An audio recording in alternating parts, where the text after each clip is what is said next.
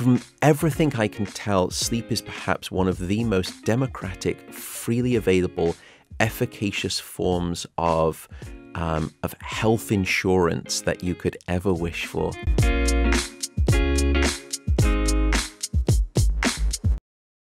You make a very powerful case why sleep is the foundational pillar of health.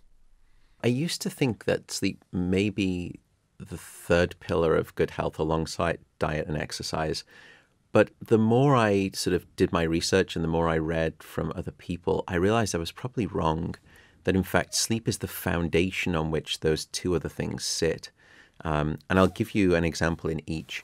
Firstly, for diet and exercise, we know that if people are trying to lose weight and they're being judicious about their food intake, they're trying to diet, but they're not getting sufficient sleep, 70% of all the weight that they lose will come from lean muscle mass and not fat. Wow.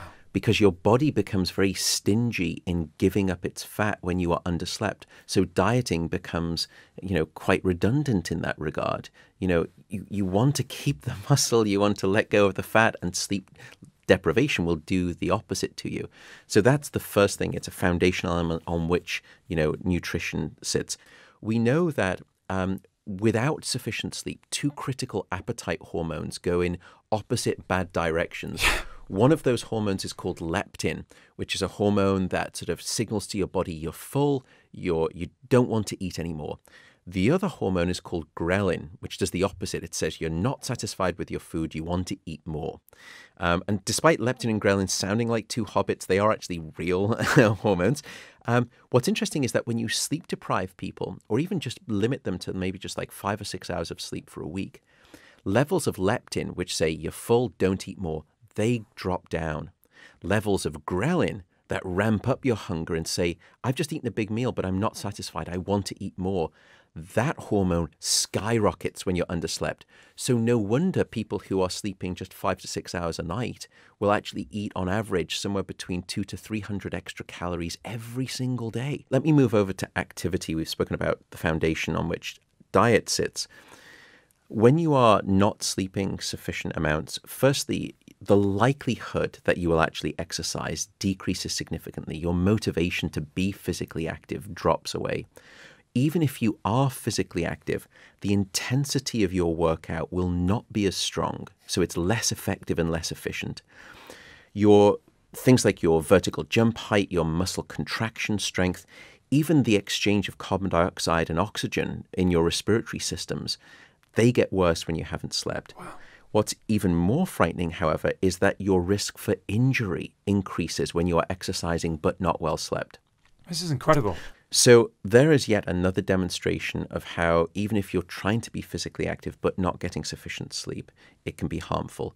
The beauty of that part of the relationship, and the same for diet, is that it's bidirectional. That if you actually, improve your sleep, you can improve those two things. But conversely, those two things will improve sleep. Yeah. So if you start to correct your diet, you start to sleep better. But physical activity is a great way to enhance both the quality and the quantity of your deep sleep.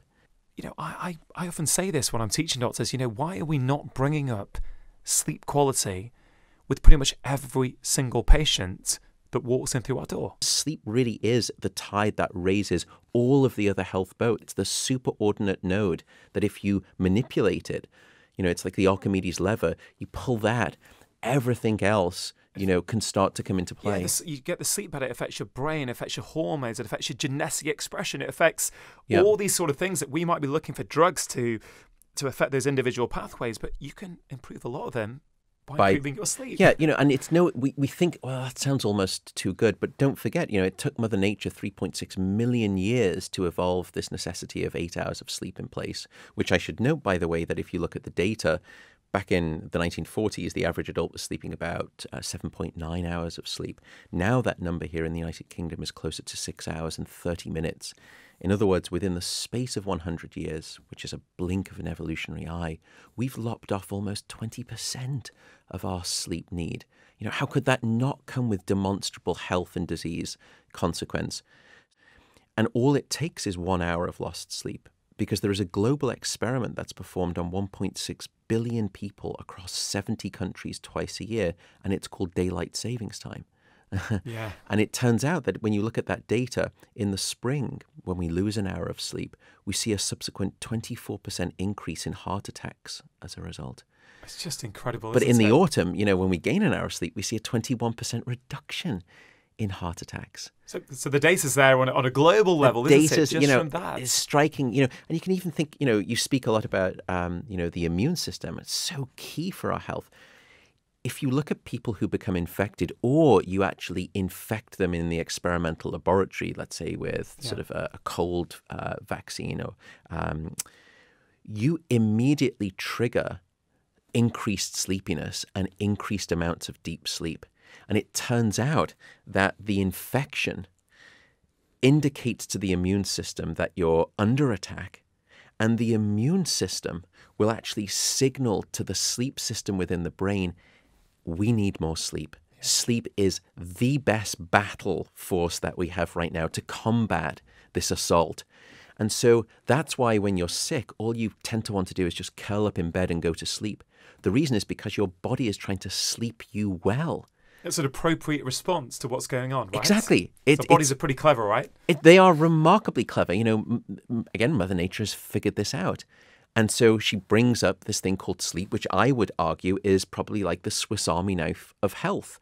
Whatever ailment you are facing, it is more than likely that sleep has a tool in the box to try and help fight it. That's so key. Whatever ailment you're facing, guys, if you're listening to this, whatever you're suffering from, whether it's a lack of energy on a day-to-day basis, or whether it's that you're worried about your risk of developing a chronic disease such as type 2 diabetes or heart problems as you get older, what Matthew is saying, what Professor Walker is saying, is that sleep, improving your quality of sleep, is going to help you with all these different facets. It's going to help reduce your risk. It's going to help increase your energy. It's also going to reduce your risk of actually getting disease in the future, which is just absolutely incredible. From everything I can tell, sleep is perhaps one of the most democratic, freely available, efficacious forms of health insurance that you could ever wish for. What are those common things that people aren't doing that they could do to help improve their sleep?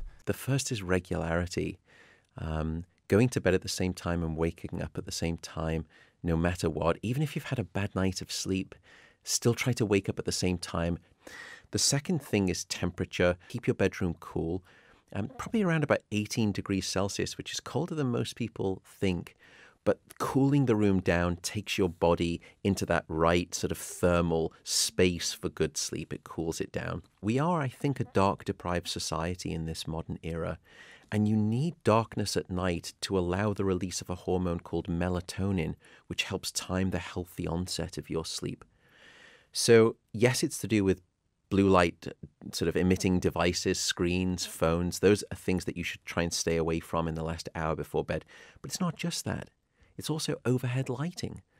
We don't need to be bathed in electric light all night. In the last hour before bed, just try turning half of the lights off in your flat or in your home. You'd be surprised at how soporific and sleepy you become when you're shrouded in darkness. So that's the third thing. The fourth thing is, I would say, walk it out. And what I mean by that is, don't stay in bed if you've been awake for 20 or 25 minutes, either trying to fall asleep or you've woken up and you're trying to get back to sleep. The reason is because your brain is this wonderfully associative device, and it will start to very quickly learn that being in bed is about being awake rather than asleep. So what you need to do is, after about 25 minutes, just relax, understand that sleep is not quite here yet. Go to a different room, in dim light, read a book or listen to a podcast. Only return to bed when you are very sleepy. And that way your brain will start to relearn the association that your bedroom is the place of sleep. Let's go into caffeine. I mean, how much of a sleep disruptor is caffeine? If you have a cup of coffee at noon, a quarter of that caffeine is still circulating around your brain at midnight. Wow. So to put that in context, it would be the equivalent of getting into bed and just before you turn the light out, you swig a quarter of a cup of Starbucks and you hope for a good night of sleep. you would never do that because, but that's exactly, unfortunately, what people do, completely innocently by drinking caffeine, still too late in the afternoon. I always try and get people sleeping as well as they've ever slept. Then they can start reintroducing some of these lifestyle things that they want. And they can say, oh, wow, that's interesting. I felt great last week, but now when I have a 2 p.m. coffee, you know what? I'm not quite as good. Okay, that's going to teach me now that I'm gonna knock it a bit earlier in the day, because I think ultimately nobody's going to follow your advice or my advice simply because we told them to. I think it's only when they start to feel the difference themselves, they go, wow, I kind of like feeling good. Really hope you enjoyed that conversation. Please do think about one thing that you can take and apply into your life. Inspiration is not enough. You need to take action. If you did enjoy that, please do press subscribe, hit that notification bell, and why not check out this conversation that I picked out that acts as the perfect follow-up.